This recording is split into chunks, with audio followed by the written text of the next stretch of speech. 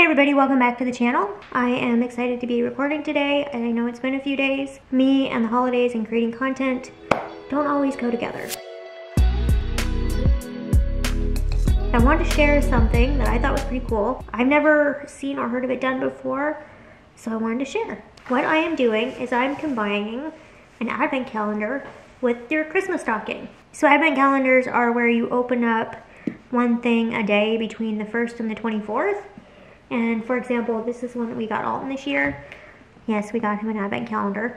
He's been enjoying it. I think advent calendars are fun because they're a way to, I don't know, keep some little surprises every day throughout the holiday season. But then also stockings. Andrew and I still like to do stockings as adults, but it's hard to do stockings for adults because, you know, we're adults. So I thought, well, here's an idea to try to kind of still do stockings, but spread it out all month long, and that way you kind of get some of that advent fun. Now this may sound kind of ridiculous, you know, totally first world problem, right? Now this year I bought one from a company specializes in like planner supplies because I really enjoy plannering and stickers and crafting and all that. So I don't know what's in mine. And then I'm doing one for Andrew and one for my friend Robin, who is coming to visit next week. So this is actually going to be her stocking, and these are her advent stocking gifts, and we will open up the first through when she gets here, and then we'll open every night she's here, and then I'll just send home with her stocking and the remainder that she hasn't opened. So I hope she likes it. I hope it turns out to be as fun as I'm imagining it. Yes, technically Andrew and I could have started opening ours now, but I thought, you know, let's wait till Robin gets here and then we can all do it together. So with that, I'm hoping all this stuff fits. I'm gonna start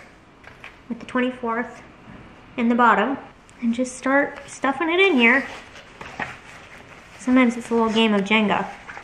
Well, so far so good. I mean, I guess technically whatever doesn't fit, I can just set on the outside of the stocking. That's what I had to do for some of mine. But we're to the 12th almost, and I still have, I don't know, about half. Problem is the packages are getting bigger. Yeah, this is not all gonna fit. Okay, so here's what we got, and then this is what didn't fit, so I'll just put that on the side. And there it is, hung with care, and then I just put the extras right up there. The house is pretty much decorated. I'm liking how it's come out. I'll do a separate video kind of giving a little house tour. I really like how this turned out. This is another type of an advent calendar. See, each window is marked with a day of the week. And then you open it up, and like here, let's see when I've opened. And you open it up and you see a little image. This is like a animal village. I just thought it was kind of cute and whimsical. And then I added these twinkle lights just to give it a little pep. And we have all of our Christmas candy. Yes, we love chocolate in this house. Andy likes dark chocolate. I prefer milk chocolate. But he said he's really been enjoying these York peppermint patties. And fun fact, I made this ceramic tree when I was in, I think, the 3rd grade. Let's see if it's dated. Jody, 1984?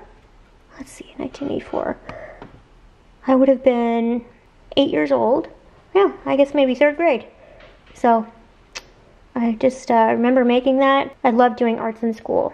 And I got pretty lucky that the teachers that I had liked to do art too.